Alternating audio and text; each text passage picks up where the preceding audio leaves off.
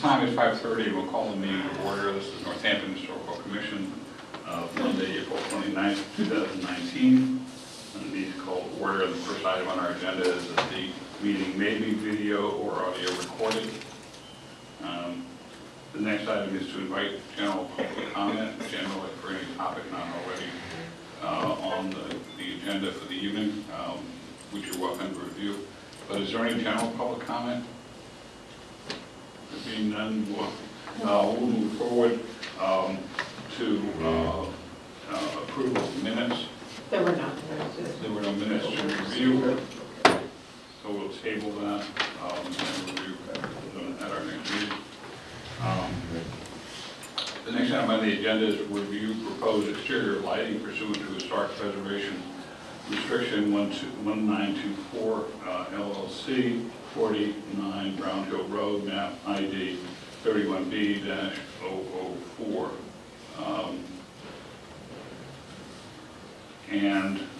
We had a long discussion on this topic at our last meeting, but we will reopen that discussion. Hi, come on in.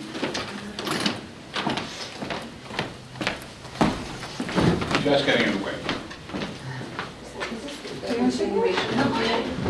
It is not. Oh, it's not. Okay. So the background on this is that the city solicitor weighed in that even if the entirety of a project, except for exempt elements, is subject to local historic district review, the commission can't regulate those items without the consent of the applicant. So anything that's specifically listed as an exempt project category does not need historic review. But because the commission holds a preservation restriction on this property, it still needs review under that process. Could you please say that in this direction, please? You could sit at the table if you'd like to. I don't know if anyone else is coming. And I do have a comment about, because I listened to the last meeting, which was recorded. It's kind of difficult to follow a meeting when it's recorded. And I'm not suggesting that we're facing the camera, but it doesn't pick up sound that well. Yeah, and it's not really set up for recording. This was sort of an afterthought. So it's just something to think about if, say, somebody who can't be at a meeting needs to listen to it. It's not great. You're not getting a really good sense of the meeting all the time because you can't understand everything. And obviously you can't see what anybody's seeing. And you can't see the presentations. So just a comment. So I provided a summary of my staff report, which I also provided to you, that this work is exempt from local historic district permitting, but still requires review under a permanent preservation restriction.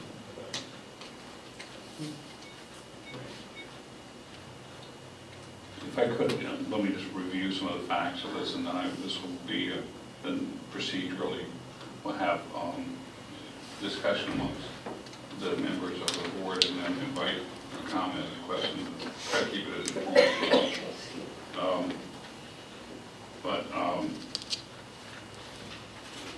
we have received a copy of the preservation restriction agreement between the city of Northampton and Historic Brown Hill Summit LLC, which is relevant to the current owners. It's an agreement that is generically produced whenever all properties enter into a historic district. But why this was because it was for tax purposes? Okay, I'm sorry.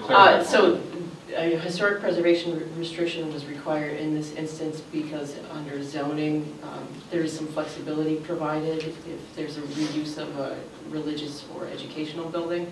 But the caveat with that is that the owner has to enter into a permanent restriction agreement with the city. So we ended up as the recipients, the grantees of the restriction agreement, which laid out certain things that the grantor in perpetuity can and can't do. And it also leaves room for decision making and discussion. that was sent out to you. I hope you've had a chance at least to review it. And if you have not, then I'd be happy to go further, but if you have, let me know. I won't go into detail. Okay. What is the date of that?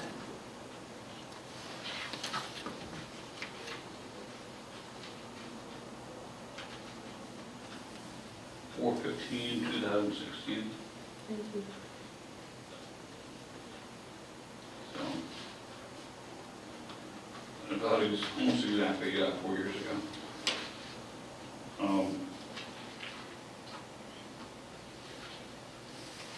The agreement covers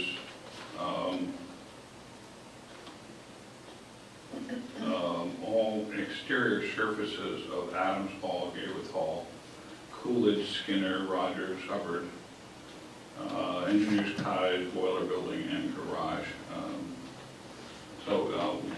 Certainly the Gayworth, what's referred to here as the Gayworth Hall, is certainly relevant to the agreement.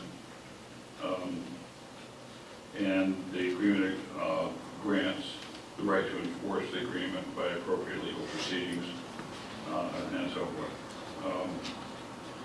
The agreement takes pains to differentiate between minor and major work on the building, indicating that minor work does not require approval of the Historical Commission. This is on page 11 if you have it. And it goes on to define work on the exterior that is minor as spot repair of existing cladding and roofing, including in-kind replacement of clapboards, shingles, slates, etc. as minor work. You know, it's minor, just replacing broken things that happen on the exterior surface. Major repairs include large-scale repair or replacement of cladding, or roofing change involving inappropriate removal or addition of materials or building elements. For example, removing chimneys or cornice detailing. Installation of architectural detail which does not have a historical basis. Altering or demolishing building additions, spot reclaiming masonry, structural stabilization of the property is also considered a major alteration. And that's probably the relevant section for us to consider, because paint, windows and doors, landscape, outbuildings, and heating and air conditioning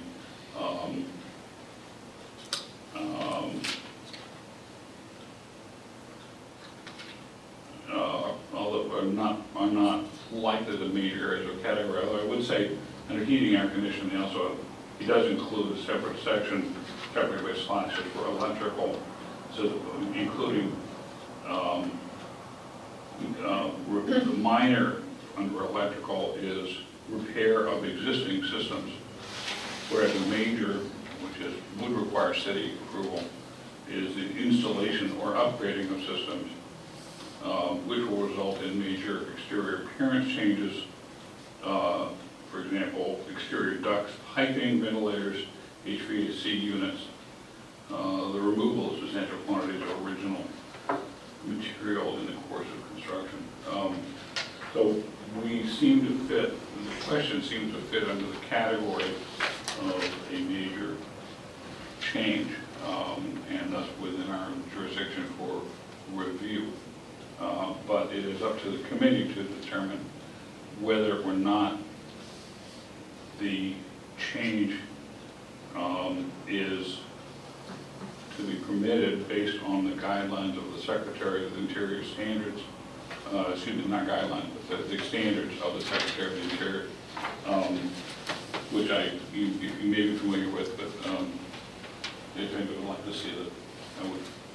Basically, the issue seems to me to come down to the degree of importance or impact you feel the addition of these exterior lights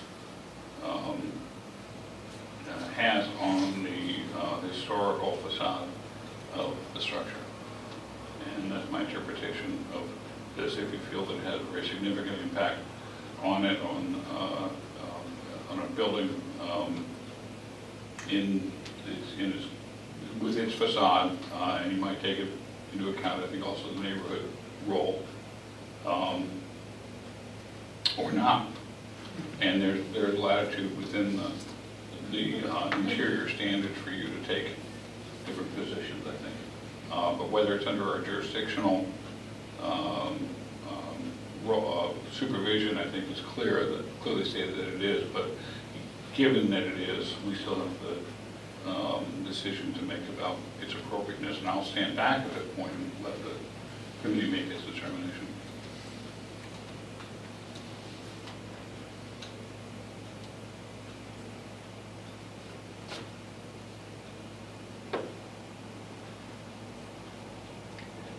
Well, I'm really conflicted, from listening to all the discussion, as I said, from listening to the last month's hearing or meeting online, looking at all this,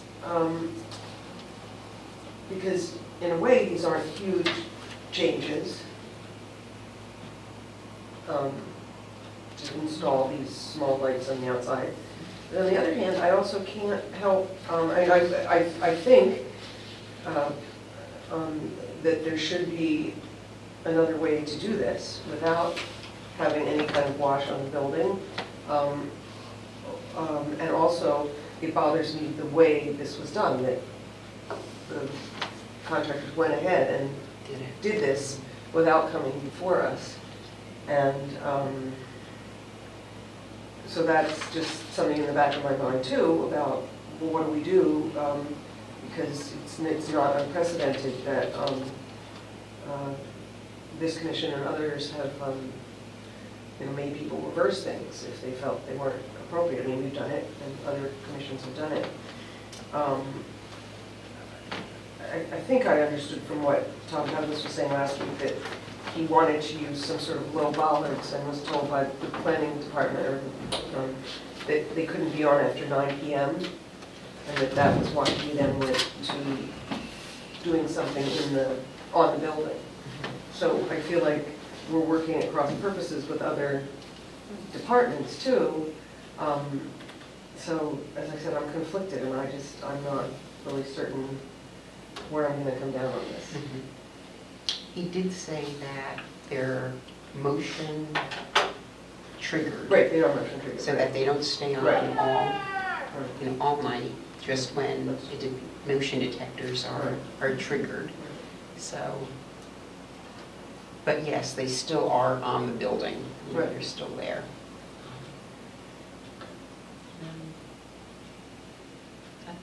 I think it's a difficult decision as well.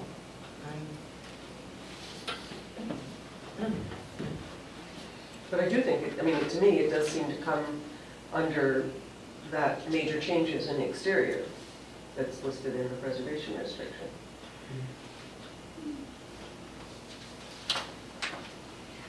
I don't think I should have any comment on this because I've been out so long, so many meetings of this topic. I don't feel like I'm really up to speed on it. I do have a couple of questions.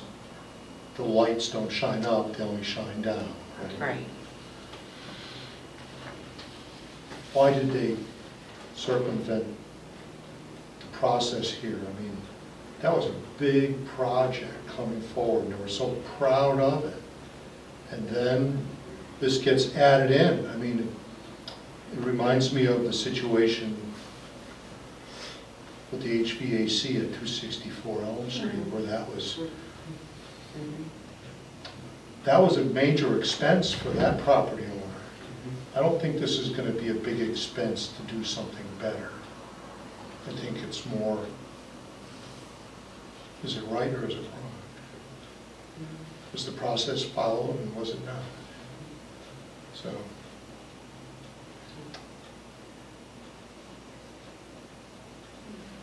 I don't, yeah, you can comment. Oh, I guess my only comment is, I'm not sure what is better. I'm running out of what a less intrusive lighting option would be. There's not that many options. Something, I think, to me, something not on the building.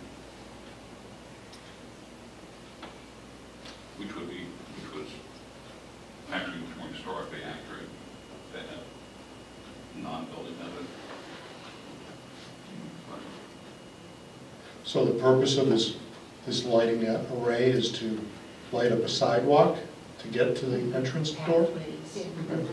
And the alternative they had said would be the bollard lighting, along the pathway, which they said, I guess, I got the impression, or I think they said, that it would be, that would be significantly more expensive, but I didn't think that what it costs is, concerns us. The cost shouldn't concern us, it's, how historically accurate will it be. So, and the other thing that was pointed out was that putting the bollards along the walkway, it's not a particularly distinctive or, attractive walkway, so you're kind of bringing attention to a feature that shouldn't be, accentuated. And so that was also, in the weighing of consideration.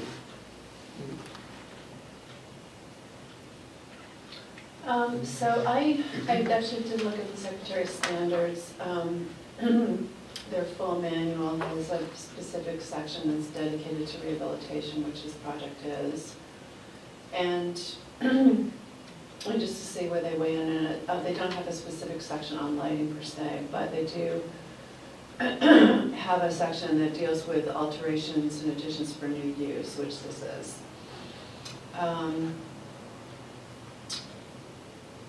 So what they say about lighting in this is that what would be recommended is designing new on-site features, including lighting, when required by a new use, which this is because it's being adapted for a different function, so that they're as unobtrusive as possible, retain the historic relationship between the building or buildings and the landscape, and are compatible with the historic character of the property.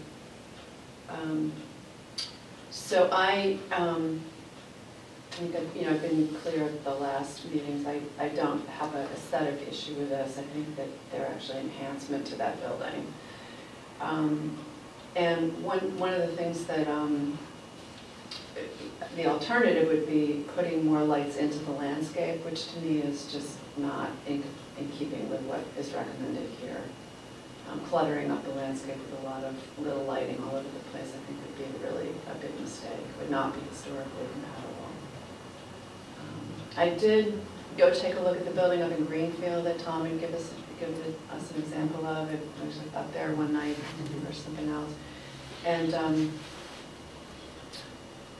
the lighting is. It's really, I would not consider this to be wall washing lighting. Wall washing is usually much more. Yeah, I mean, it's this is a lighting company that I've used before, Ken Lighting. They make in-ground fixtures that you can have modified to wash up a building. And it's a much different effect. I mean, I think these lights are more spots, and they're. At least the building in Greenfield, they're it has a very minimal impact, I think, on the whole building. And especially if you contrast it with the street lights that are up there, which are just, glaring. So,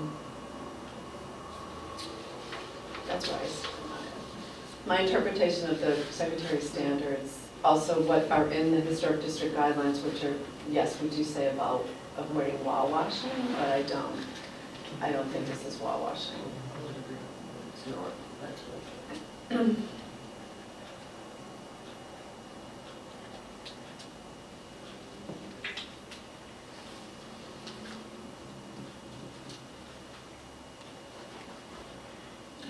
other questions? Janet, Nick, do you have comments on this? Yes.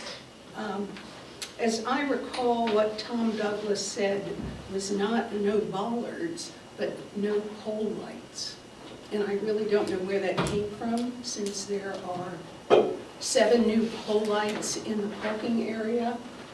And actually there were pole lights on the campus. There was a pole light at one time in front of Hubbard, and also this one that I never saw before, but I found an old picture, there was a pole light along the curb in front of Gateway. And, you know, clearly they can do whatever they want, that it's not visible from a public way, and a lot of those buildings are not visible from a public way.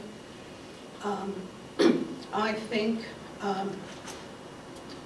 you know, that appropriate pole lights, you can even get some that have, you know, solar panels so they won't have to pay for electricity, would be a lot better. And certainly the standard says lighting of the landscape or wash lighting of buildings or trees is not permitted, which is a fairly strong statement. And I don't know when this business with the restriction, you gave the date of 2016.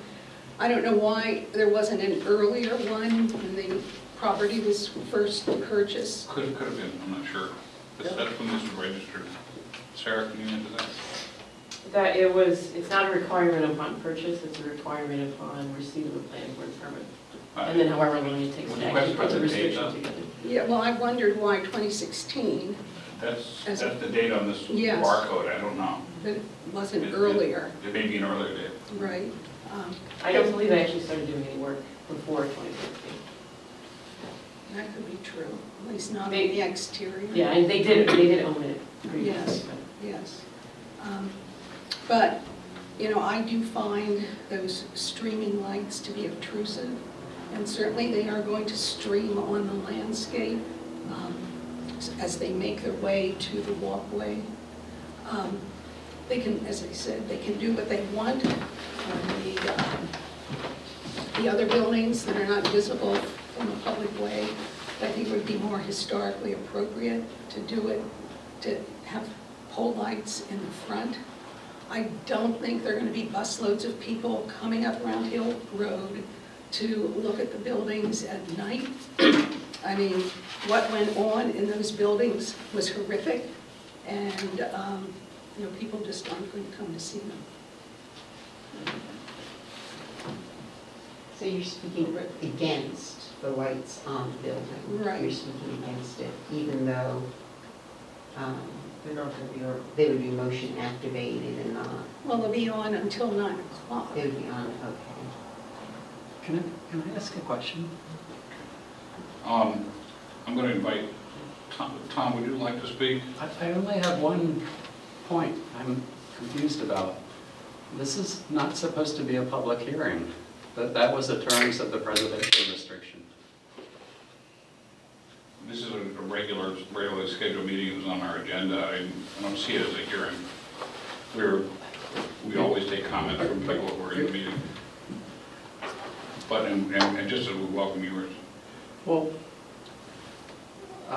if you read the preservation restriction, it does not involve a public hearing. There's nothing about public comment that is even suggested in the preservation restriction. Otherwise, I would have been here a half hour ago. So it was my understanding, reading that restriction carefully, that there was absolutely no public comment, that this decision from the board could be made in a back room somewhere. So it just so happens that you will make it a decision within a public hearing, but it doesn't say anything about public comment. This isn't a public It's not a hearing. public hearing. It's our public meeting. No decision of the commission can be made behind closed doors. But the preservation restriction doesn't say that it has to be a public meeting or any public comment is welcomed. I'm not trying to say what you're doing is wrong. I'm just very confused about the language of that preservation restriction, because it clearly states that it's not a public hearing, and this is a public hearing, whether it's advertised or not, but it is. Well, It's a public meeting, you take I've public been comment. with the Historical Commission for many years, and never seen any meeting where the public was not invited to make comment, just as you are invited to make comment. And it's by way of transparency and public participation. It's not, I don't regard it as a hearing, as a public hearing either. But we do, and always have, welcomed the public's comments, and just as we welcome yours. I understand that in the regular setting of a commission hearing or something, the historic commission hearing, but the preservation restriction is not at all under the commission's, like, I don't know how to say it, but it's outside of the commission's ordinance. It falls in its own category, and you review it based on the National Trust standards, and it's not, it clearly says in the preservation restriction it's not a public hearing or public meeting. So, I mean, otherwise I might not have even come if I had not just been curious.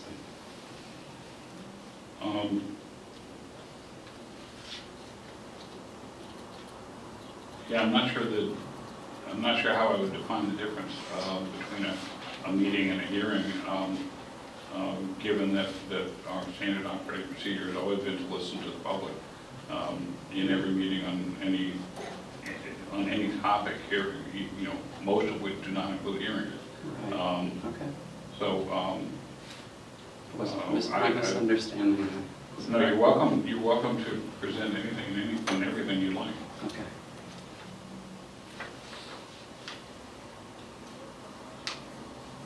But if the point is that our decision making should be based on the guidelines in front of us, I completely agree. Right. It's just the preservation restriction is very different than what you typically hear. You probably don't have very many preservation restriction agreements that you rule on, I'm guessing. So this is a very unique thing. Well, what we reviewed before you came was that the preservation restriction takes pains to identify in some detail what's a minor, what's a major category of work, and the changes that seem relevant included, as described as major, included installation of architectural detail, which does not have a historical basis, and possibly some of the conditions under electrical, which have to do with exterior appurtenances to the building. Yeah, I understand. And that was, I framed that discussion to mean that indicated that those were areas that the commission is required to look at because of its category as major, but that the decision as to how to decide on those is not predisposed. It's not preordained just because it's major. We can look at it as major and then be guided by the Secretary's guidelines and make our own determination on that. Yes, I totally agree. Is that fair to say?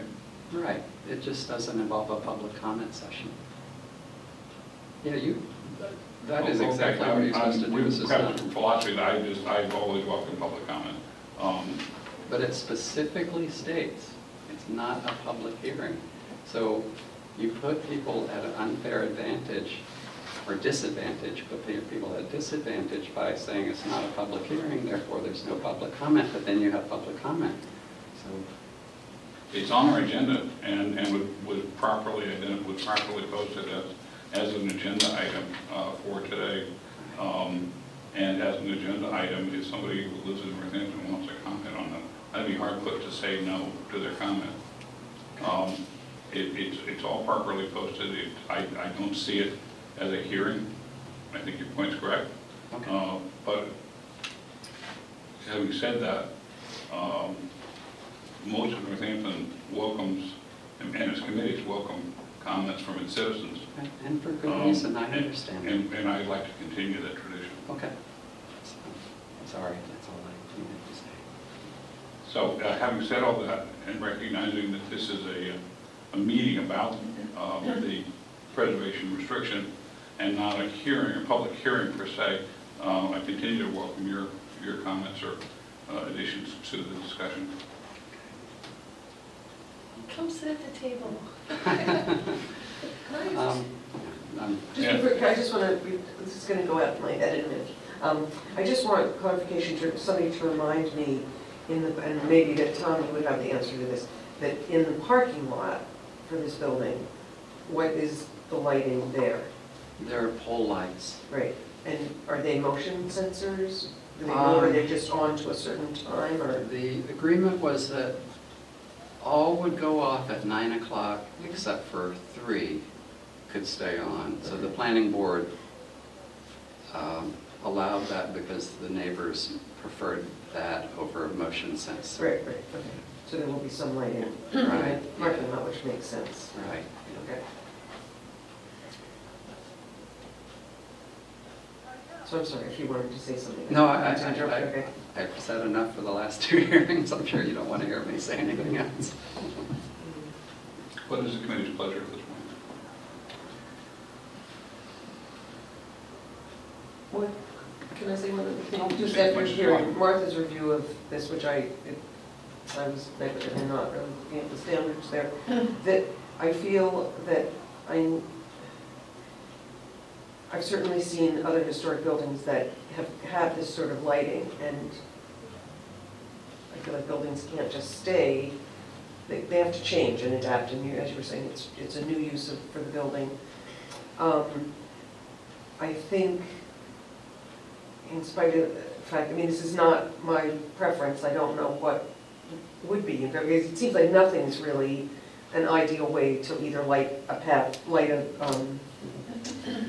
sidewalk or something to get from the building to the parking lot at night. But I do feel, I agree with Martha that a lot of pole lights or just other lighting on walkways would be just very cluttered and not necessarily a really good thing. And I think because these lights in the on the building would not be on all the time, and they're designed to light the walkways and not awash on the building, I think that they would be my preference to do that. And as I said, I'm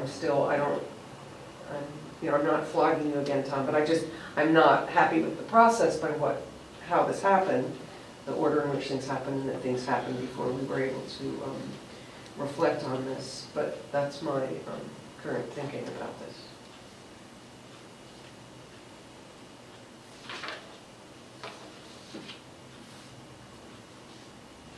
Okay. Would someone like to make a motion on What type of a motion would you like? it?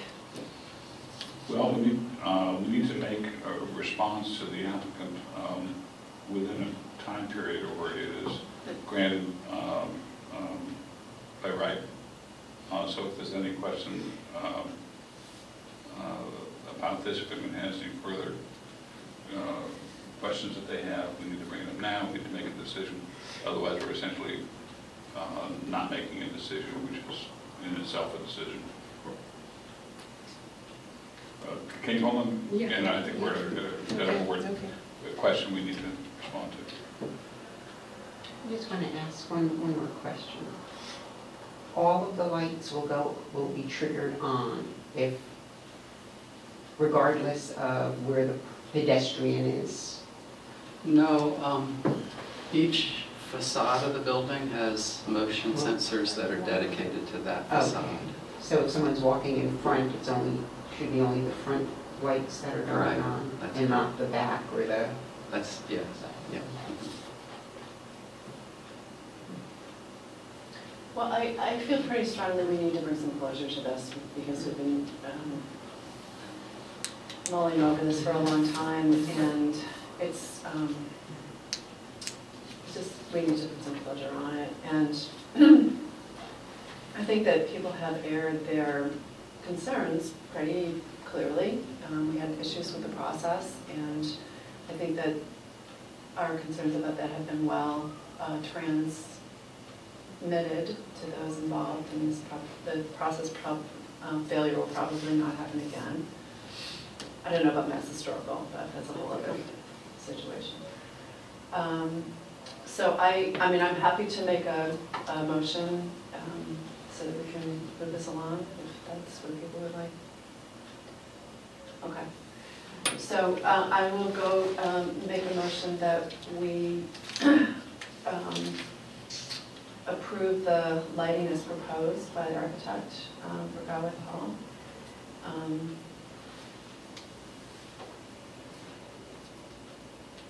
Can you just say any more than that?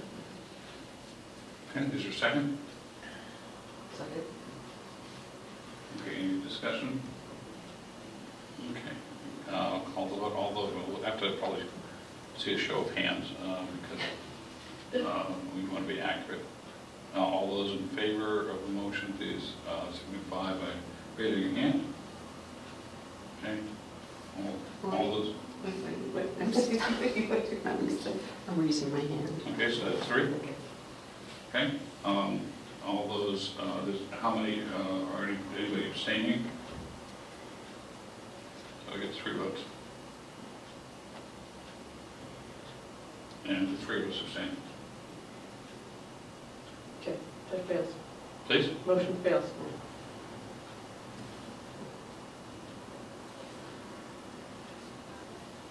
I'm glad it's over.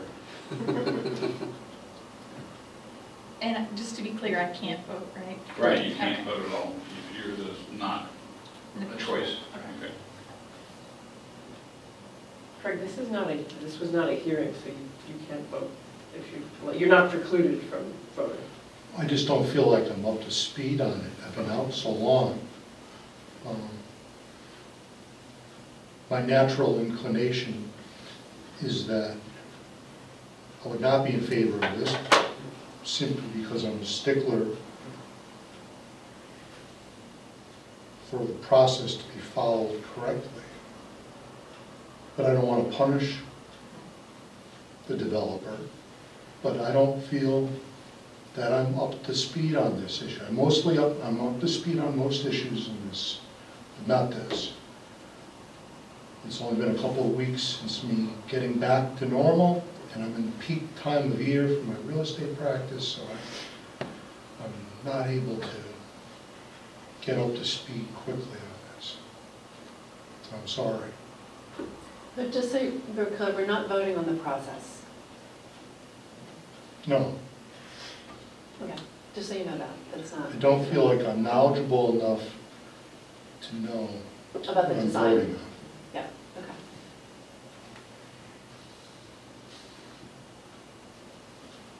So what does that mean? It means we're going to talk about it more. Maybe. Does the project go away if I say, all right? I don't know, I just wanted to make that clear, so we're not voting on the process.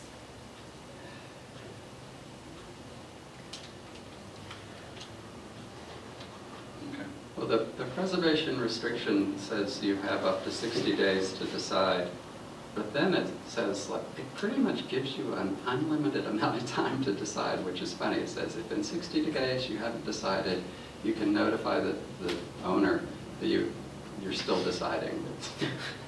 It's very open-ended. It's sort of comical. But. We took a vote. We decided, right? Yeah. And nothing would preclude a modified submittal at any time.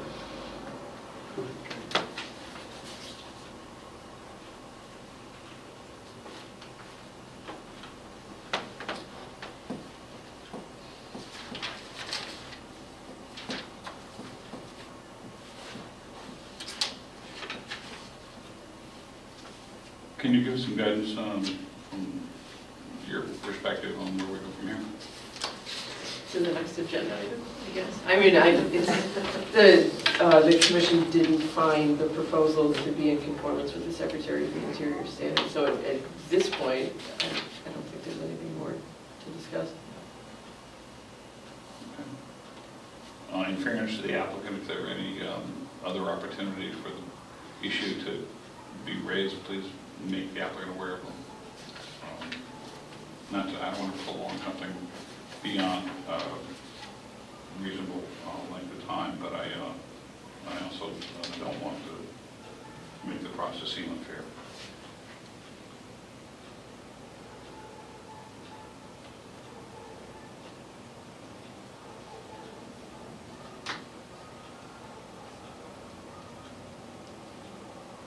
And Nick and Janet, much as we love you, if you're done with this section of the meeting, can I have you back in the audience?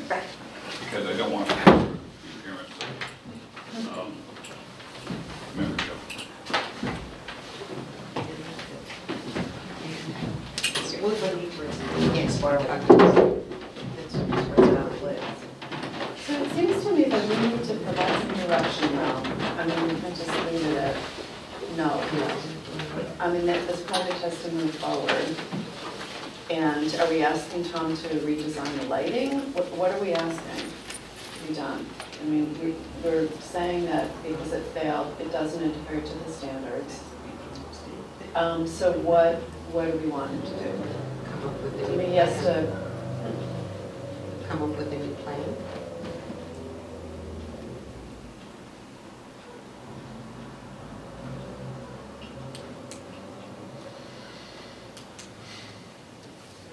If it was not a plan that was met with favor, there should be an alternative plan that could be met with favor.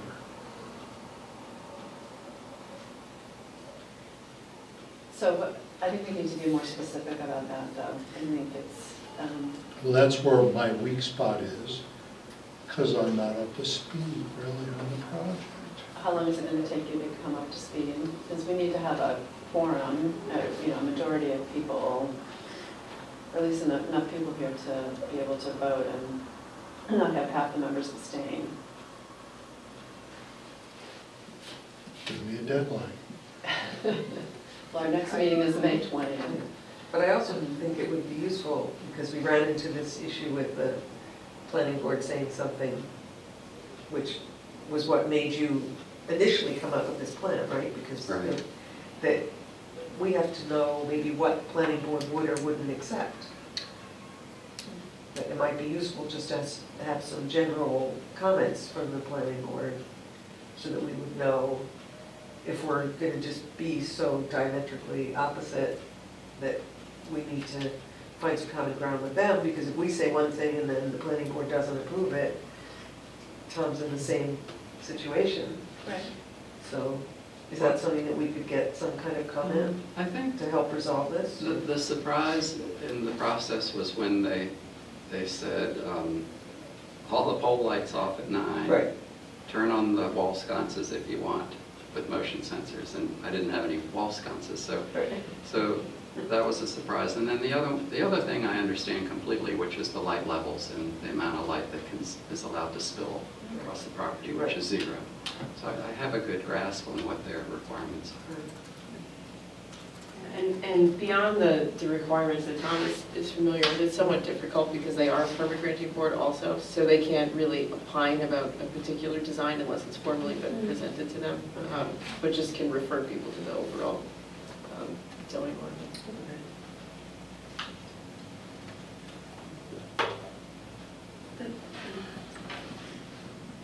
So can we give him some parameters about how he should proceed? I know we're talking about trying to put more pole lights in, or light the pathway with bollards. Like, what are we talking about? Because I think we have to be very specific about this. I just have a question to some of the people who objected. Did you object to the actual fixture being more contemporary looking? If it was a more historical, almost like a gaslight sconce, would that be more acceptable? From my personal perspective, Yes. The building's facade is unpainted, decoratively laid brick. It is part of it. It was in a residential school and is now surrounded, it's a residential environment on all 4 sides. The building never had sconces. Sconces were not necessary for the illumination of the walkway. The walkway in question not actually being used late at night. personal safety is certainly a concern, but there are many ways to illuminate things. My concern would have also been raised if it had been a pseudo-historical LED fixture shooting downward, washing downward on the side of a building, because those are, it's a wall sconce where wall sconces would never have been put. And we're not there in the building. There are plenty of other alternatives for illumination. So it wasn't necessary. It was not the result of any report to the city of accidents or injury. It was not historical and was not in response to a demonstrable or recorded need. So I think any wanted sconce fixture would be problematic to me. But and certain things were allowable by right, which was bright under porch lighting, vortex, we call it portico lighting, and the building had 3 wall packs on it already, which seemed to me to allow some lighting there already, maybe not the same fixtures, but we're not entitled to limit pre-existing fixtures on a building. So this is not that sort of building that is, the use of this building is not the same as something that's near a city center, as a greenfield or in some buildings on Pleasant Street, which effectively use the wall washing fixtures. I will say too that the fixtures, while contemporary and minimal, are nonetheless flat panels of LED lights, and are, when you fasten them 4 inches away from a wall pointing downward, they have the, regardless of intent, they have the inevitable impact of wall washing units. Frankly, more so than pathway illumination units, but there are a number of things wrong with them to me.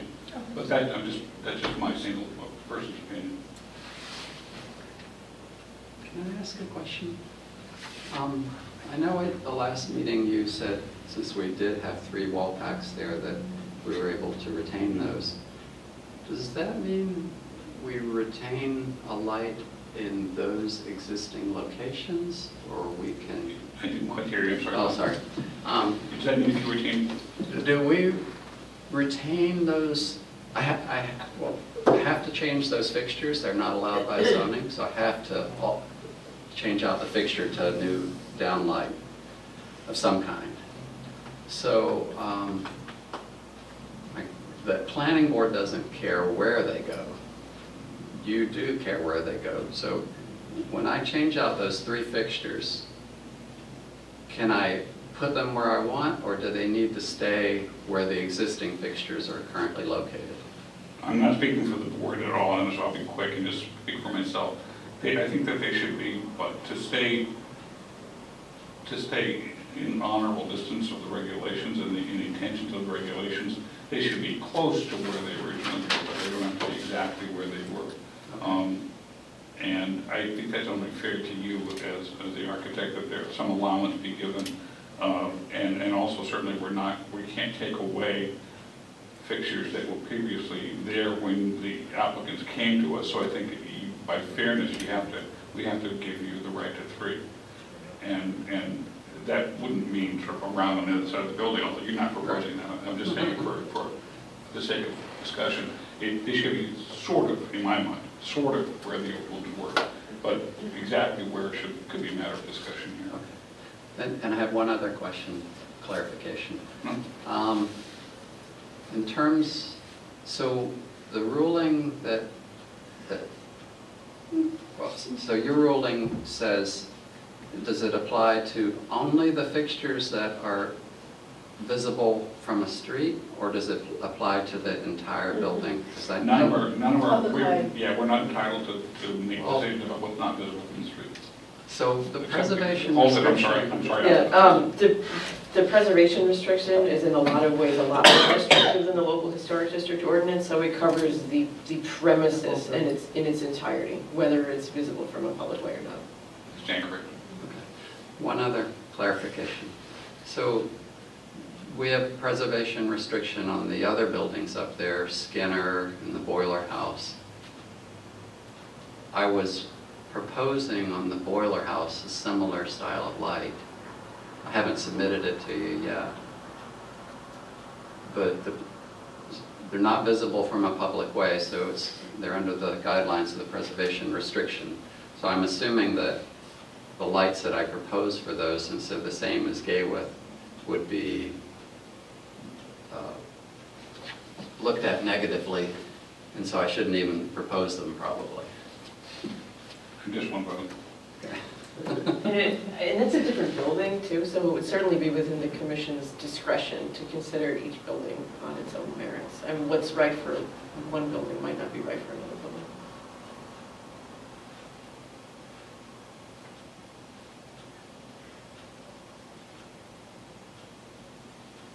Yeah, the boiler house is an industrial building, but still in a residential district.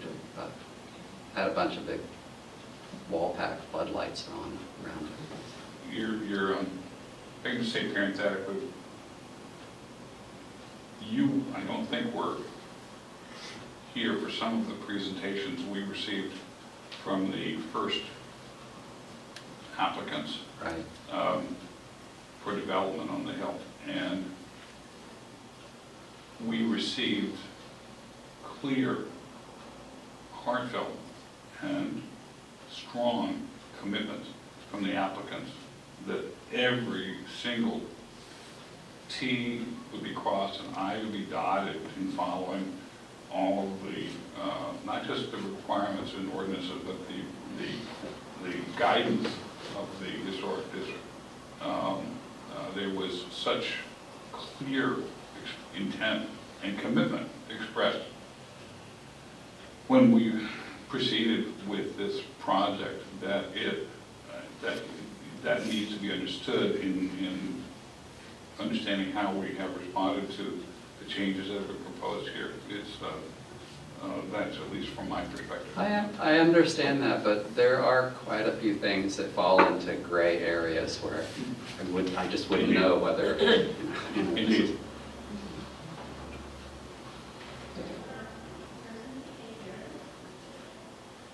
I just want to follow up. I think that I'm not sure that I'm clear about what we're asking Tom to do, so we still need to do that. And just along that line, I think that if we're starting to think about, if we're recommending, not that I agree with this, but we're recommending that you look at putting in, again, as I said, more stuff into the landscape. I mean, I think we need to look at that really critically about the impact on the historic site. It's not just a building; it's a campus. And there's a lot of, integrity that needs to be maintained there. It's a landscape that has a lot of significance. I agree. So how does, so it seems like if the options are pole lights or bollards, which is a preferable, which would be preferable to, maintaining, the beauty of the, Round Hill campus there. What would be what would be least obtrusive to the beauty of the landscape there? And I don't know, it seems like, pole lights just seem to be more visible. So I just don't know if, pole lights would be a good solution. I think I, for one, am going to go up there more times at night and really think Just about to it see, some more. yeah. See that at night, but I want to Mhm. do it again and just reflect on. So are we asking Tom to come back with a proposal for lighting this, try to achieve the same objectives of lighting this circulation system essentially, with pole lights versus bollards versus the fixtures that are going on the building? Is that what we're asking him to do? Or a combination of pole A lights and combination. bollards, so, you don't feel like you're walking through, a jungle of lamp posts. I don't know. Is that,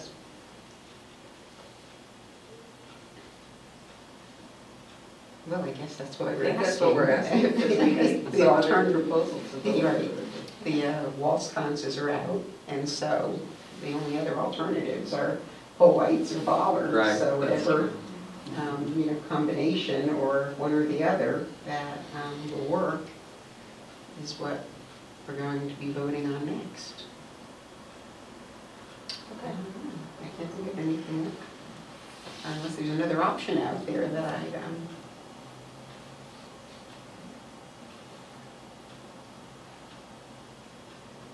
If you'd be okay with that, take a question from Janet. Oh, Okay.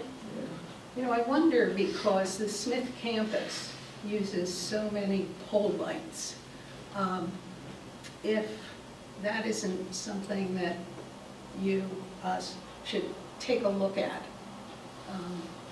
because that seems to be effective lighting. You say you like the lighting and. Well, I don't know, I mean, I would have to look at it critically, which I've not done, but certainly they do use pole lights. Okay. If pole lights are, Right. if pole lights are approved, Yeah, it's a big city. we accept that comment. Can't, obviously, no I one can guarantee understand. that No, anyone it's- would use them, but, thank you. It does, Smith does illuminate the campus. yeah.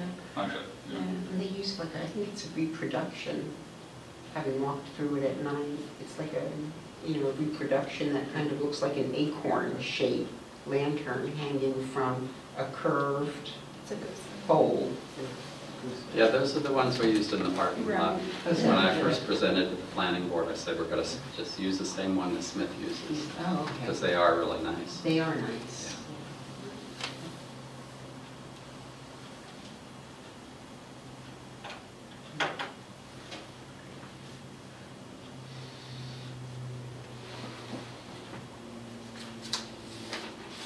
Why are you looking at me?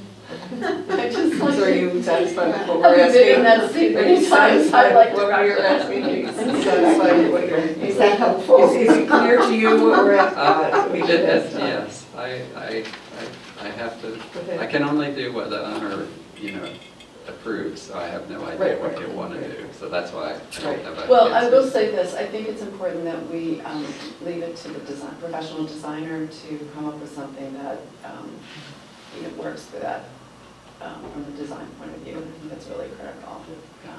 So I don't think we should be designing that for him. Mhm. Thank you. Well, I appreciate the hard work and the, difficult thinking that you guys have had to do. I know it hasn't been easy at all. So, but I do appreciate the hard work that you guys do.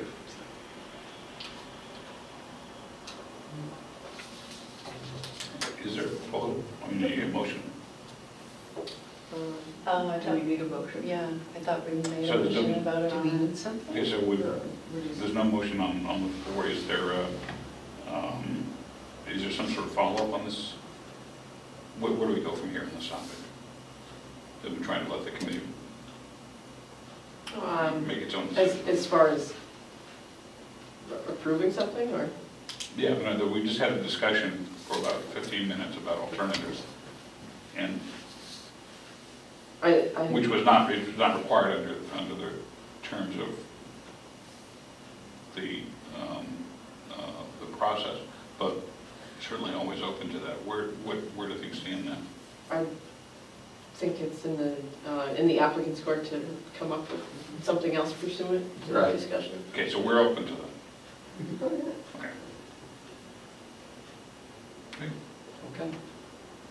Okay, we're going to move forward then. Unless there's something else to discuss on this particular agenda item. The next item on the agenda is to review and approve proposed alternate plan Oh, right. design for 43 Finn Street.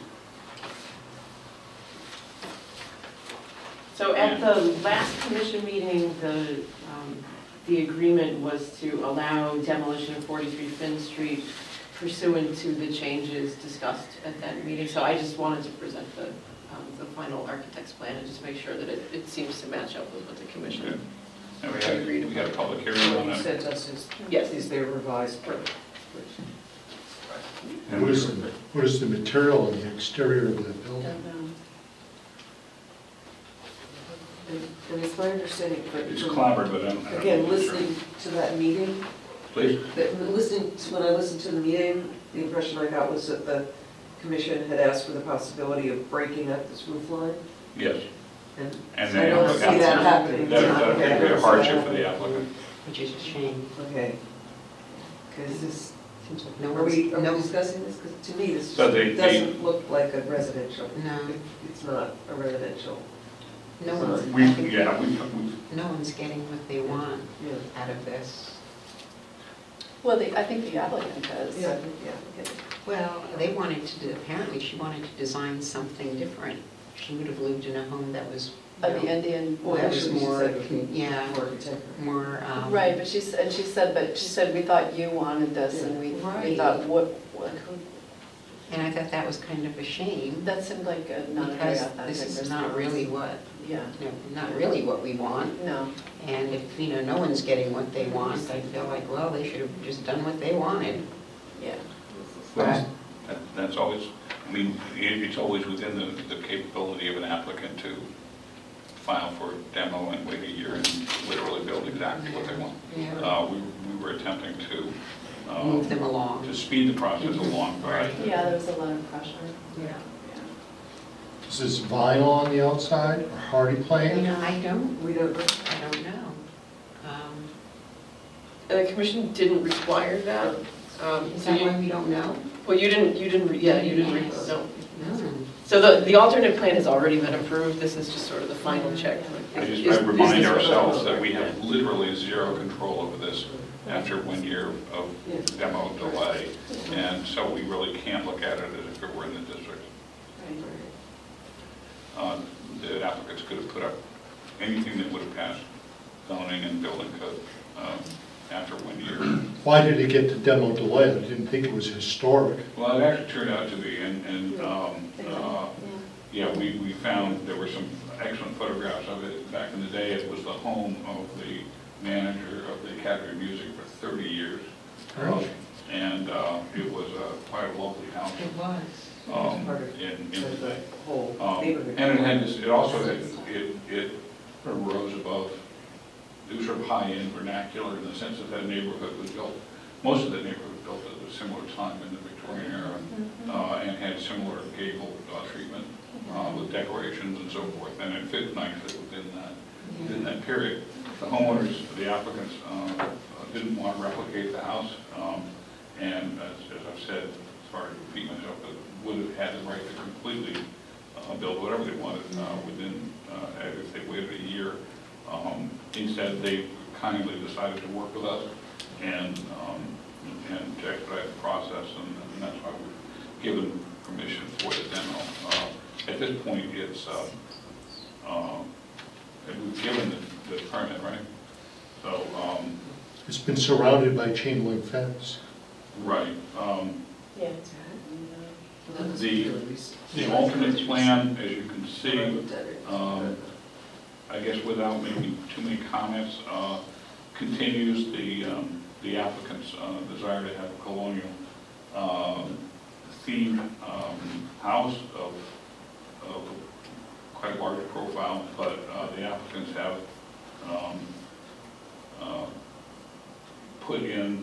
have added a cornice treatment that is relevant to the existing cornice treatment. They've switched the front door to the side street, but maintain a front door, function front door, in order to not have a cessation of gas service, which would have occurred if they had changed their front door to a different street. Well, it makes sense actually to make, but a new front door means a new address, and a new address means a cessation of on-street gas service. So I think it was pretty smart that they maintained their front door on, a technical front door on Finn Street. This is in anybody's view of compromise. I think the applicant's compromised with us, made some changes that were kind of provided by some of the members of the committee to help with proportions. And they have continued the cornice treatment the eave treatment, I should say, that ties it in with some existing houses on the street, even though it's not quite typical of a colonial structure. But So they've added some further decorative things that really have a very strong federal design that the decorative truss no longer makes sense. It's a completely different time period. So I would just recommend if they got rid of that, then it's a federal style colonial. Yeah. I agree, Emily. It felt like they were sort of just decorating this and not really, just kind of pulling things out of a hat. I don't know. It also looks like they've got like, it looks like dentals or something in the gable. Yeah, not sure what that is. It's very ornate, and I just think it's completely inappropriate. You know, this house, with that trussing, it really lends itself to more of a Victorian style that's much more vertical in nature, and this house is very horizontal. Both the front facade and the Warfield Street facade, so it just doesn't, it's competing with each other, and it just, the proportions are really, really messed up on this thing. So, I agree. Oh, that's a really good point. I agree. I was looking at it and I couldn't put it in those words, but I agree. It's a shame because that was part of That what was we were what we trying to wanted to say. say. Yeah. You know, that historical feature. I think there was considerable comment at the meeting last time in support of this. I certainly hear the comments now. My suggestion as an individual would be that we give the homeowners an option not to construct that. That eve work if they want to avoid it, if they want to include it. We have already more or less guided them to it. If they don't want it, they don't have to. And let them choose. So which elements specifically? Facing Finn Street, the Trussing. timbering under the. Above in the. And then the ornamental detail around the gable, the pediment is, I don't know what that is, but. Did you say the planning board has already approved this? They do not need to. Oh, but they had a permit. They just need a building permit. Oh, okay. And building permits don't approve designs, they just, yeah. I do want to note, just from an architectural standpoint and from a preservation standpoint, that there are any number of Georgian houses in Northampton, certainly in farm towns around here, that have been added onto in the Victorian era with porches, additional hip roofs, various appurtenances that are distinctly Victorian, but that are clearly underneath that a Georgian, 1760 house. So it's not at all impossible that if a house were there, in fact, this is catty corner from a true Georgian. It's on the corner of Finn and State. So it's conceivable that if a house were to have had originally been built there, that an owner could have added gym cracks onto the eave at a later date. So it's not an architectural impossibility, but I think sounds like what we should convey to the applicant is that it's a matter of their personal choice. We don't require it to be built. I think that's it. Any other questions, any other topics or suggestions on this overall proposal? Okay. Hearing none, then would someone like to make a motion?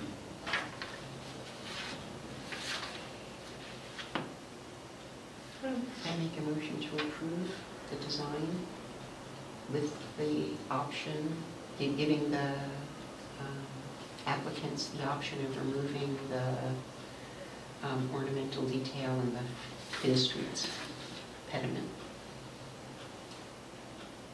I'll second it. Okay, any further discussion?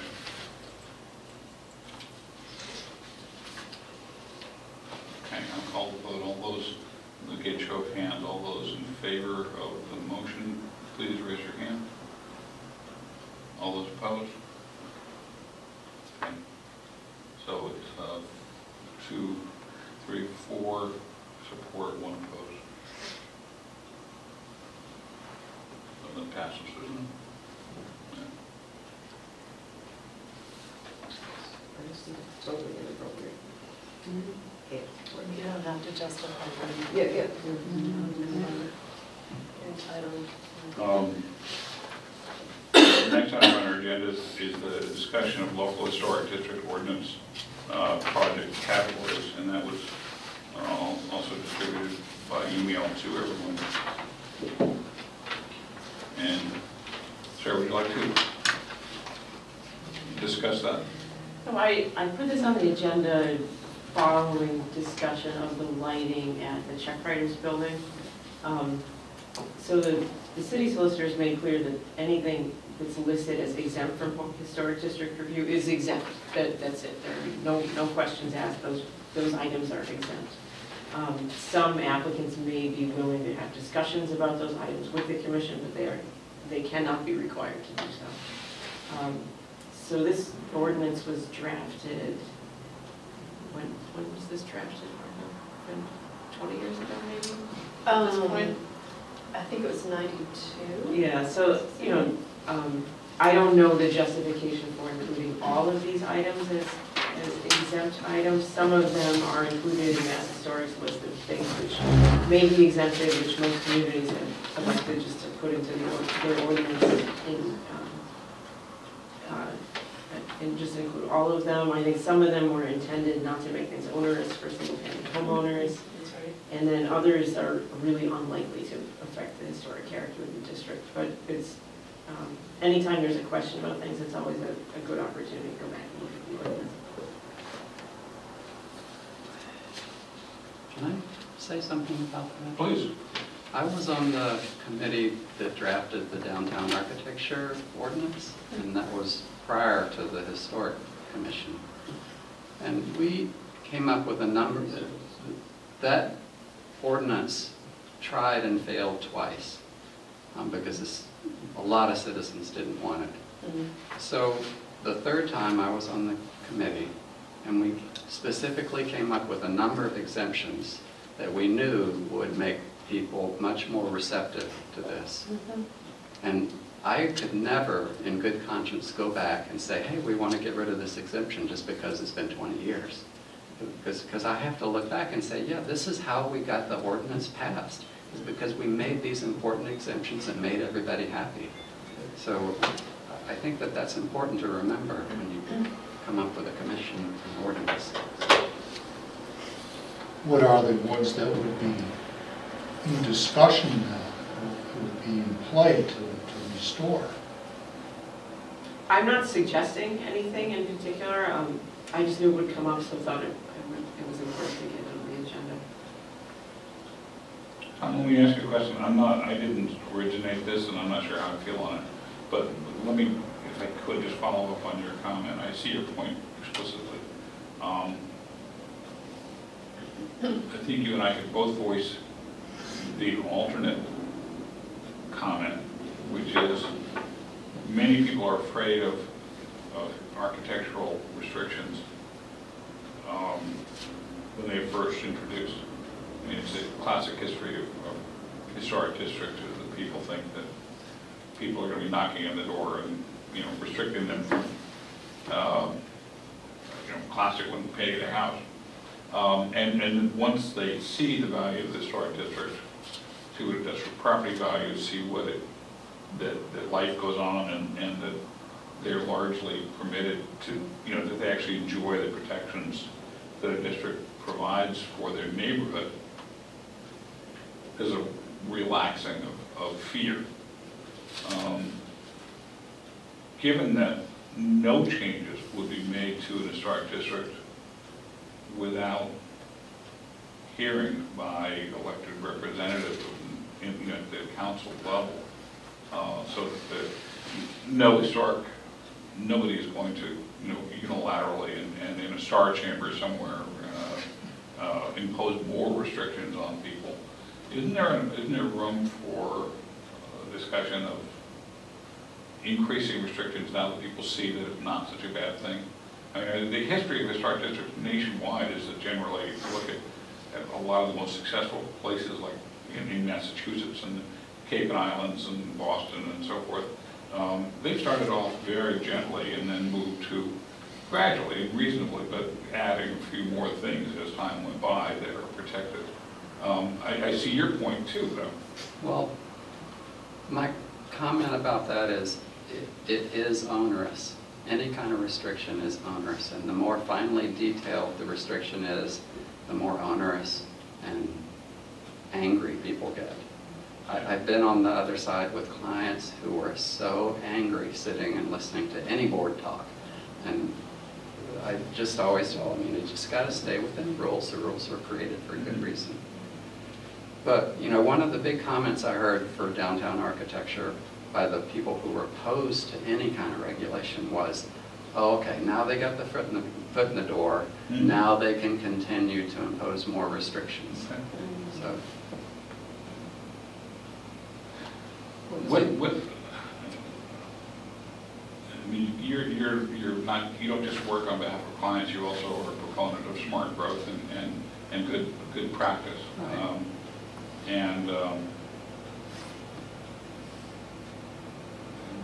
There's no question, but if you look at highly restrictive districts, like let's say Edgertown, there's no question but that the historic district restrictions have vastly increased the value of real estate in the town. And if people had been allowed to build as they wanted, that would not happen. And furthermore, I'm sure that as people work to live within those restrictions, or take downtown Salem, where I was visited recently, I'm sure there's a lot of vituperation and condemnation of the historic district's requirements by people who are at the same time enjoying quadrupling of property values in some of the districts that are the result of that historic district. Where is the balance? How do we find, is there a way to achieve a balance? well, I think that your balance has to rely on the economic abilities of the people who live here, that they do in our community. People, I think, I don't know how to say this, but they need to have some freedom, and I think that in a place like Martha's Vineyard, where people are so wealthy, Let's say Newburyport or Salem, or leave the Cape and Islands I out. think that you have to They're not much. Newburyport is still. Salem is, they've got, the south side of Salem is a little, in transition, but most of Salem is. Well, I was just walking along, I just stayed in lovely area of downtown, immediately adjacent to downtown Salem, that was, I could never afford to live in. It's not derelict whatsoever. Excuse me for putting names on communities, but we've all seen the advantages, and we all believe in the advantages. I know you believe in the advantages of the historic district. I really like it when I do a project that I'm not the only one saying you need to make this look compatible with the neighborhood. That there's something that backs me up, which is a board like yours in downtown architecture. I really like that. But when you get into the really nitty-gritty, fine, detailed restrictions, it really becomes onerous. And the other thing is they have to pay me a lot more to deal with all those little issues. So that's why I said you got to recognize the economic status of the community we live in, because they are paying me to be here at these meetings and to make all these drawings and to give these presentations. So the more restrictions there are, the more work I got to do and the more it costs them. And if they just want to renovate a little small, you know, Victorian house, it becomes very onerous. So you're right, you have to reach a balance. There is a balance for the community you live in. And there are some great communities that have unbelievably beautiful buildings, which costs a lot of money to do that kind of thing. In my realm, building rail trails, that was a newfangled idea back in the 90s, much like doing historic districts, local historic districts.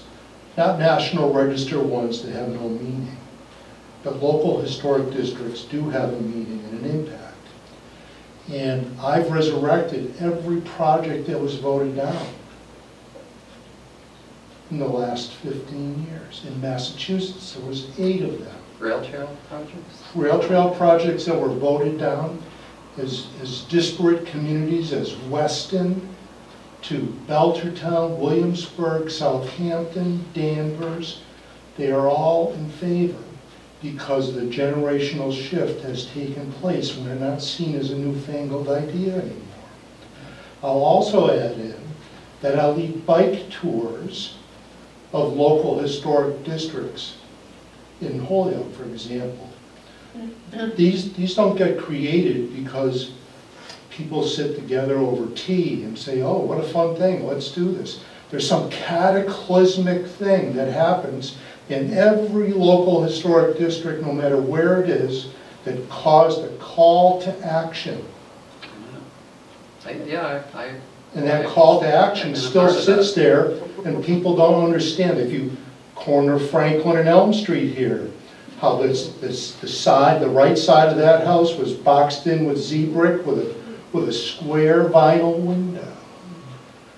That was the call to action. Yeah, I wrote a letter to the editor. It was published. Yeah, I So was you were aware here of that. before me.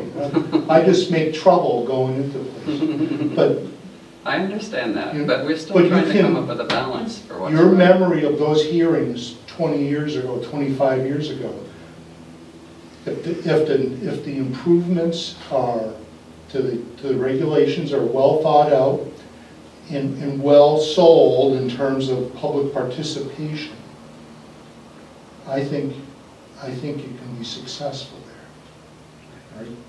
Times change. Most of the 20th century people are retired now, moved on. 21st century people appreciate these projects. Right? Luby's Jetboy is still there. Yes, but Right in the middle of it all. yes, but She was one of the big, stretching pennies into she was on the wire. Historic District Commission when I went on it, probably Pauline too, because we went on at the same time. Were you not on, Louise? Oh, yes. She was I on think it. She was. Yeah, Yes, she and then was, she she was one of the yes, big, you're like the right. guardians of the Yeah. private, the public, the private property Yeah. owners. And she was always getting us to, kind of think again and hold back. And it was useful having someone like that on it. But yeah, I know what you're saying. I just want to make one clarification, Craig. I think that National Register districts do have a lot of meaning. You said they don't have any meaning, and they really do. In fact, we are about to establish another one in Florence. I know, on the south side of Main Street. I'm very supportive of that. Okay, so it's actually bigger than that. But I think that they open up opportunities for fundraising, for getting Mhm. grants. There are a lot of reasons to do them, so they're not meaningless. And they also weave together a story, so I just want to go correct you on that.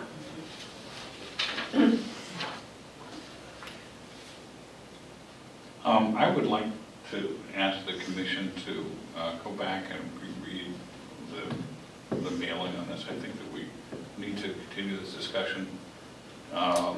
Sarah, do we need to reach a discussion on this, a decision on this tonight? Okay, I'd like to have a more important discussion, or at least continuation of this discussion. if everybody can come prepared next time. We meet Yeah. in less than a month, Right. and I'd like to continue it, and please, everybody do their homework on this. And call Sarah if you have any questions. Okay, we're going to table for the moment. The next business on our agenda is a review of potential Connecticut River underwater rock cribbing removal. I know that's been a matter of great discussion and contention within this commission, and opinions run every which direction. And if some of you are pro-rock cribbing, underwater rock cribbing, and others of you are vehemently opposed. But Sarah, would you like to? So this has been Clarify passed, I this. think, for 4 meetings. I sent out a letter from Wayne some time ago. Yeah, the images. Yeah, Yeah. Yeah, with the request to remove this underwater rock cribbing that is a hazard to boats. No one can see it, so it's underwater and it's there, and it was related to an above water historic feature. But it's not doing anything anymore except costing the city money. Because When we was have the to rock- mark it as a hazard to When was boats. the rock cribbing built? The rock cribbing was part of It's the, logging, right? yeah, it was part of the logging. Logging, when- because that had to do with logging. Or 1800s, at some point. Probably did too. I don't know exactly. Pretty sure, I thought We looked at it, but reviewed didn't- and then voted that there was no problem. And we looked at it, but never came to a vote. Oh, okay. So does the city mark it with buoys every year? Is that what they do? Okay. I know I've heard suggestions about underwater interpretive signage. But, We could put signage above. It um, doesn't have to be. I mean, the only thing that comes to mind is, whether Historic Northampton would be interested in, I don't know if they have any information, they've done any research on this, but it might be an interesting, exhibit or program or something. this is designed to protect It's the kind of bridge. thing Lori would really like. Bridge you know? abutments. She would totally do Lori. it. Yeah, that's, that. Sarah, was this designed to protect bridge abutments? They're not bridge abutments. These are. No, but was it designed to protect them? No, so this was part of the logging that occurred down the Connecticut River, so that people would cut logs up in Montague I and know send them that. in the river. And What did the cribbing do? I don't actually. Okay. I believe it was part of some on top of river structure that would trap the logs so Yes. that they could So then be. the city, okay, so the city itself would like to remove this Yes, cribbing? Okay. yes. So that it doesn't have to be marked anymore by a buoy. Where is it? Where along the river? There's a couple spots, right? It's kind of near, where the dog, isn't it near where the dog park is going? The dog. We know this from community Is it preservation. near Elwell Island? Is it, I'm trying Well, it's an interesting question, but for the sake of today's Okay. meeting, Yeah. is there anyone who has questions or is opposed to the removal of on previously unseen underwater log and cribbing to, no. under the Connecticut that we're told? They're not entirely underwater. There are photos in Wayne's Okay. memo that he sent out. This was during very low water conditions, so you couldn't see it now. You wouldn't be able to see it now. No, definitely not. But now it's sort of, it looks like, it's just some logs with wrapped. Oh.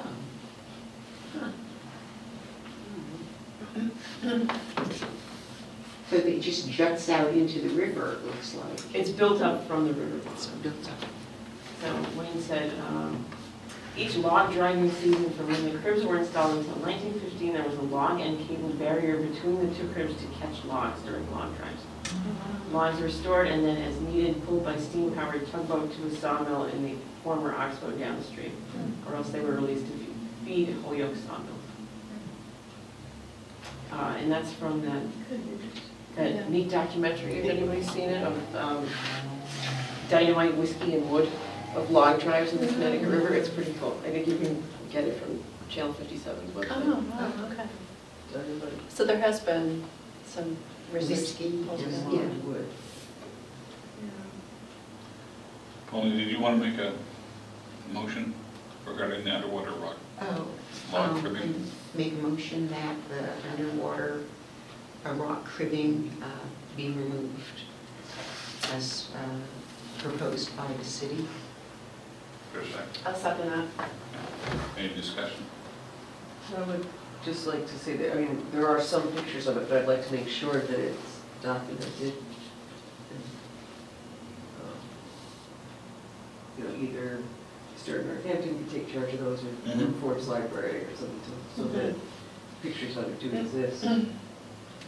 This won't be happening anytime soon. This will have to go before Maybe the State Board of Underwater Archaeological Right. Resources, Right. which we didn't know about until we Doing some started. of those underwater pictures of weights Yeah. below water or something, I think it would be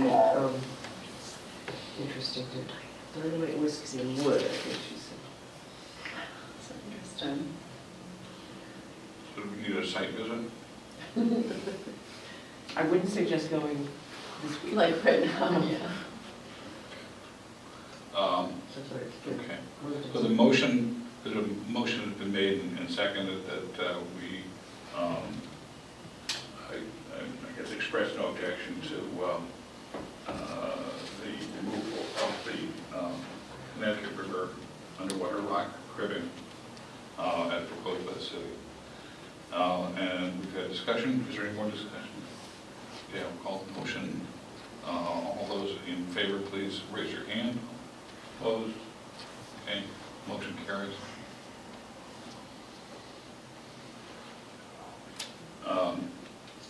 And I want to ask about the committee's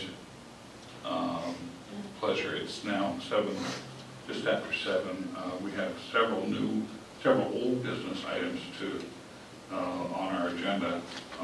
Being old business, we don't necessarily have to take them up. Just one, Let's I'd like take some up guidance what we need on. So we have received the grant from MHC and the CPA to do work on the Bridge Street and other historic cemeteries. Work has started.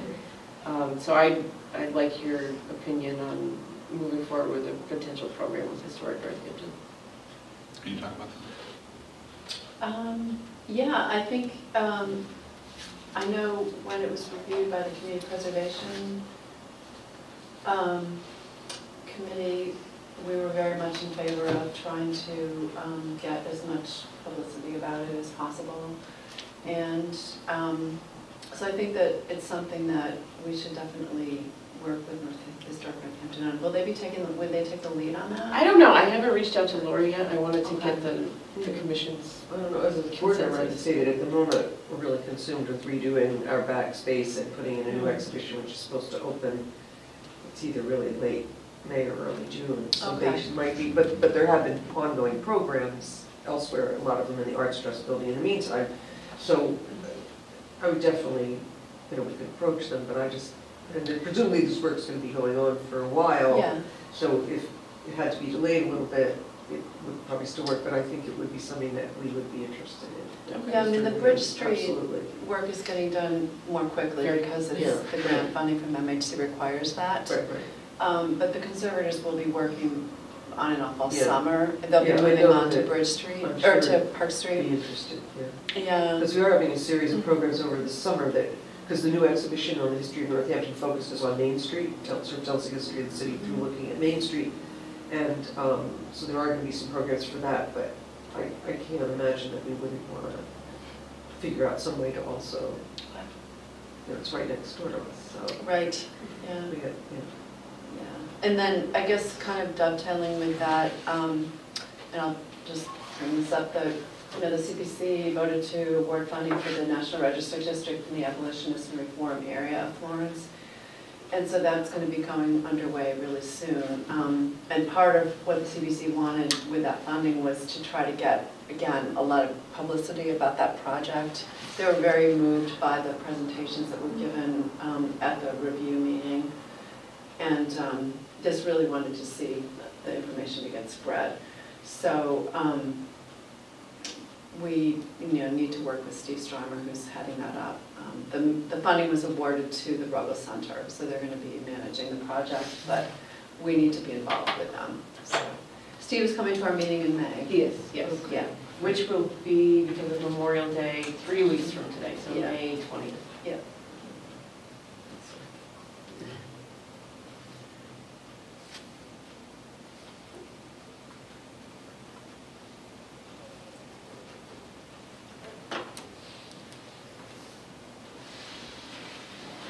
So did we give you enough direction on the cemetery thing, Sarah? Yeah, I guess I'll Did you want talk me to. Because we're actually, we're having a board meeting, I think it's May, whatever next Thursday is, May 2nd, or May 4th, May 2nd. May 2nd. So I might bring it up that Okay. you're gonna be contacting her, or just, Okay, and then just let, you know, we don't need to do a program if you're feeling overwhelmed and there's so Yeah, much yeah, going on in historic yeah. Northampton, but if there's gonna be mention walks tell and her talks she or can get something. involved with you or something Sure. about it. She talked about doing something with the lichens. Did you know about that? Well, The that's mosses. right, Yeah. right. And I suggested she work on it while the conservators are there, because Right. part of what they do. Before they take over the Um, Right, okay.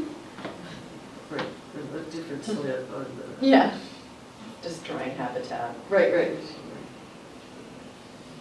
Okay, yeah, I'll bring it up at our board meeting, yeah, definitely next week, that board meeting.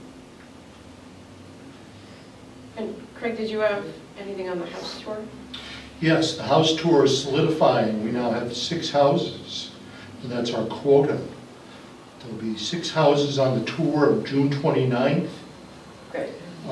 It's a Saturday from noon to 4, partnering with the Historic Commission and the Cooley Dickinson Hospital Internal Fundraising Committee. They came forward with this. The outreach, Kathy and I, we will be on the tour. We'll be one of the 6 houses. We're going to develop a very nice ticketing system. I'll design the brochures. I was hoping to get a letter from the president, chair of the Historic Commission, maybe with Sarah, to talk about what historic commissions do. That is on my to-do list. Yeah, because this is a great opportunity for us to highlight all the things that we do in a way that the general public can participate in and see the insides of these houses. It was kind of a heavy lift to get people to open up their houses. You know, we with a bed and breakfast, we live at the edge of open house, but I understand that most people don't. And so we do have 6, including 123 Meadow Street, which will be in the National Register Great. District down there. Good. If I could just mention that the houses, because Craig and I consulted with Lynn Parsons from Cooley Dickinson. Yeah. And all of these houses are ones that, in the past, we Won have awards. given awards to. But Yes. they're really running it, right? Pardon? The Cooley Dickinson is really Right. doing it. I'm in the background Yeah. doing all the Yeah, technical right, stuff. you're doing a lot of that stuff, And so, I pulled all the Form Bs. yeah. One property doesn't have a Form B on it. Do you think we can create a Form B for one property? What is it? Where is it? Do you remember which one it was? 78 North Elm Street. Counselor Murphy's house won a Historic Preservation Award, Yeah, but there was never a Form B on that house. so it's something you signed to go down to the Hall of Records. Do it. So I think anybody Do a search. can do it and submit it. They're open now. Have they moved and reopened? Oh, the registry? Yeah, They're still in the old location for the time being. I don't know how long they'll be there. But that's an update there.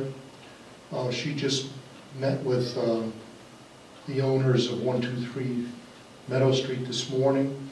They green lighted it. And so now we have the 6. We'll develop a Google map showing the optimal route between all the houses. Great. Be 12 to 4. There'll be staffers, volunteers from the hospital, volunteer squadrons there to come and help is at the the, houses. is the intent of the tour decorative or historical? I would say historical, to call out that there are historic houses in our midst that people have gotten awards for, and people are living normal, everyday 21st century lives in historic houses. And so it'll be fun. It's 4 hours, 2 open houses. It's great. So, Steve Schreimer had been in touch with us about wanting to make a presentation about the Florence National Historic District. And we encourage him to come, and that will be on May 20th. The next, yes, May the next week, 20. Yeah, he said that he was gonna do, he would like to come. Okay. Yeah. 20, yes. Yeah. So we certainly look forward to hearing from him on that and encourage his great work. Is there anything else regarding state hospital that we should talk about? Okay. We've not met All recently. right. And need to. We have not talked about the historic district SOAR design standards. We put that up a couple of times, but I surely want to get to that next meeting. Is there any other business not foreseen when the agenda was developed? Announcement, it's very difficult to make. As you know, I'm filling in for a position on the board, and I was asked to renew that position.